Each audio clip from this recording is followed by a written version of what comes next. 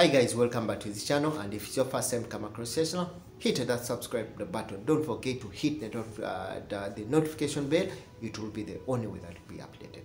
We are here to looking at another video whereby the national or residents, or what we call the nationals of the GCC, will no longer need what we call passports to cross over from one country to another. That is the latest development. Around the GCC countries, that they no longer need what we call passports to travel from one country to another in case they are traveling around the GCC, which is quite very good news for the regional development and even the regional cooperation at the end of it all.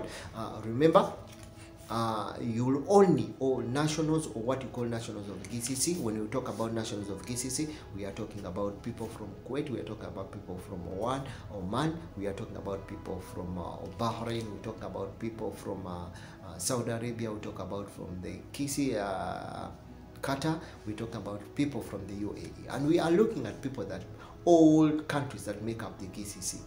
There's a cooperation that between them, and for any of those citizens from those countries to cross over to the borders of the next country, they no longer need what we call a passport to cross over. They will only need what we call their electronic ID, or what you call your residence ID, to cross over, to get access to go and cross over to another country, and definitely they will still also be enjoying what we call the same benefits. Those are some of the latest developments that have been agreed upon by the leaders of the GCC countries to ease what we call the free movement and economic trade, and also to ease up what we call development at the end of it all, in one way or the other. That is actually very good news. And still, what you need to know that for people or nationals who are from the GCC, if they definitely have what we call the vaccination apps from one country, it can also be used in other countries. For example, if a national of Qatari would move to Saudi Arabia with an ETRAS vaccination app, it is also allowed to be, it will be the same vaccination app, it will be allowed to be used in Kuwait or to be used in Saudi Arabia. Same like someone in the UAE will be allowed, and it will be allowed to use, because they will definitely, they will show the status, and they definitely will have what you call the barcode, which will enable them to identify really and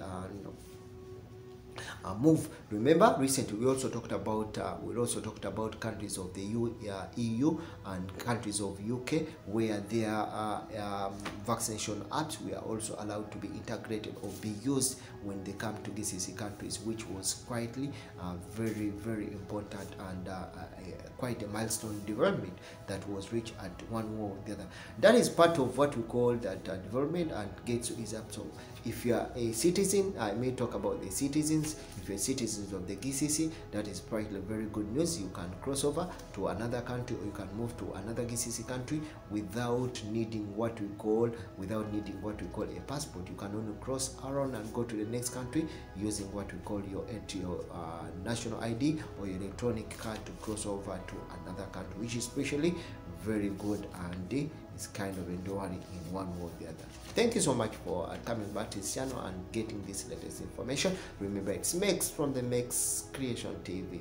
Don't forget to subscribe, don't forget to like up if you like the video, share it to a friend. I'll always be more than happy to if you feel you have a comment, drop it in the comment section. I'll always be more than happy to get back to you.